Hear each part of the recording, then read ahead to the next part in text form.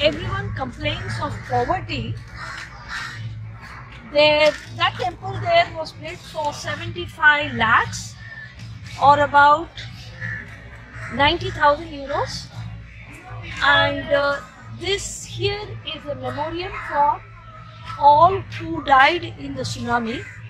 Many of the coconut trees here were planted by us. We planted many more, they're all dead. We planted one tree per person, but because of the Gaja cyclone of 2018, all the walls were washed away.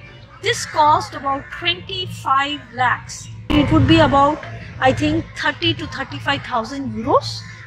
And so this shows that there is wealth, community wealth.